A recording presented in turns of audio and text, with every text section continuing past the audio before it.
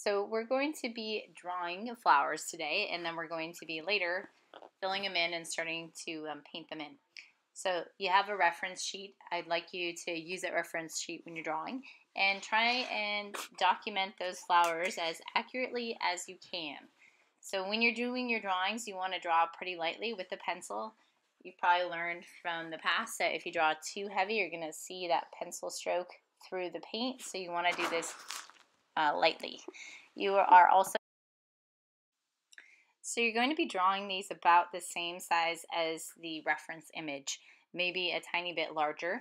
And you can have some of these flowers going off the page. It's okay, just a little bit of a cropping. No more than just like a quarter of the flower being cropped if you're going to enlarge it. And you can kind of put them, scatter them throughout that paper. So we're going to be spending some time drawing these out. I'm going to fast forward so you can see it at the finished stage of the drawing. And it doesn't have to be perfect. These are organic shapes you're doing, but you do kind of have to look at where one petal tucks underneath another. That is important. Okay, so I'm working on that lotus flower first, and that lotus flower is a little bit difficult to do. So if you don't know what that is, it's a lily pad flower. It's called a lotus. So there are lots of overlaps. There's a central piece, and then there's these radiating petal edges. And then there's the rose, and the rose kind of looks like a succulent, like one of those little succulent cacti. And then there's the daisy, which is also radial. It's going off of a circle and it's radiating out from that circular point. And then we have the daylilies at the bottom.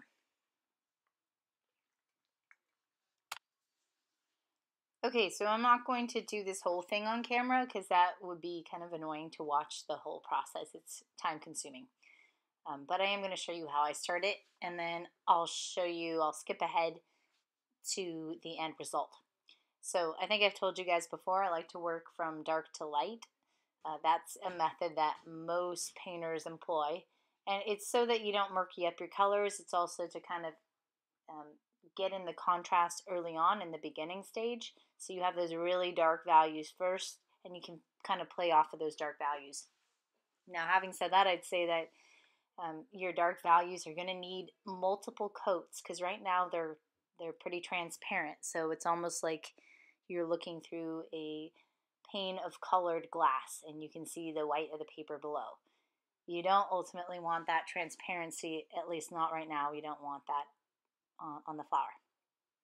So I'm mixing colors off camera, but you're basically starting with the kind of like a magenta and blue mixed in. And then those petals are kind of interestingly colored. They're these red crimsony colors, and then they change at the tip. So I'm using multiple colors. I'm using the magenta, but I'm also going to go to bright red and then yellow.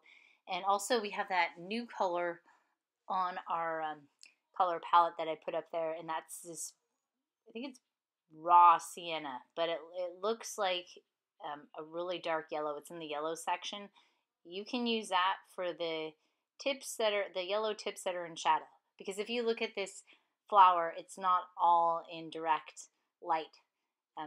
Some petals are lighter than others, some are darker, and the upper right half is a little bit darker than the lower left.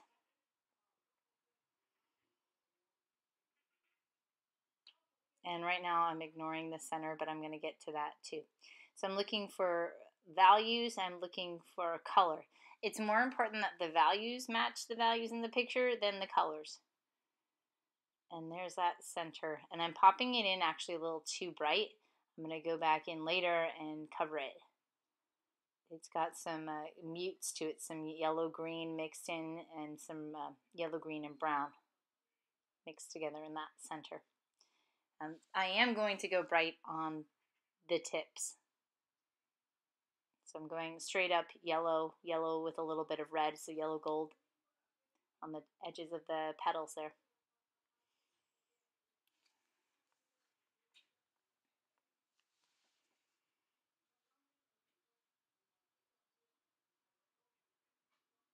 And there's the darker petals. So the darker petals are the ones I'm putting in right now. They have a little bit of brown mixed in with the yellow, or you could use that raw sienna color to get those. So I'm going to go ahead and work off camera to get a second or third coat on there. I'm also going to work on the background. And there we go. That's what I've been working on. So I gave another coat, and now I'm adding some green to the behind the flower. And it can be kind of hard painting around the edges, so like trying to paint up to the edge of the petal can be a little bit tricky. Painting in between can be tricky. And you're almost like you're pushing the paint. So you're pushing the paint around. So if I put green in and the green goes into a red area, I have a second brush all prepared with red to push the green out with the red. And that's also how you can get a really nice soft blurred edge.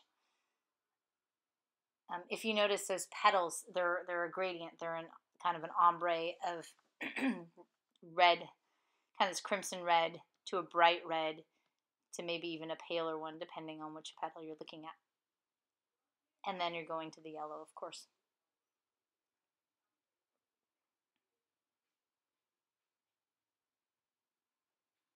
And I used a variety of greens in there too.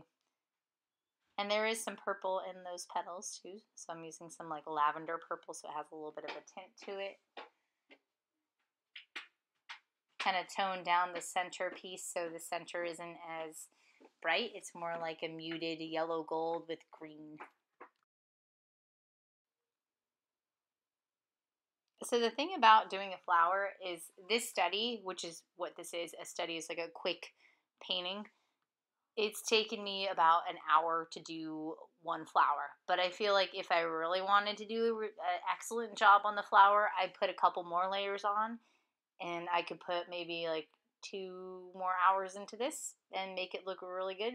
Right now it's okay. You get the impression that it's a flower, and it looks kind of three-dimensional. It's going in kind of towards that center piece there.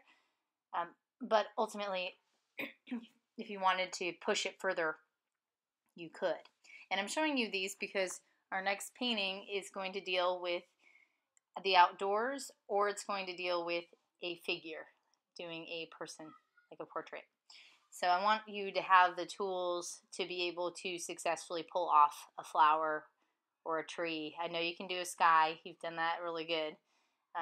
But these are some other skills to put in your toolbox. Even if flowers aren't your thing, it can help you with other areas. It's always good to practice with your painting.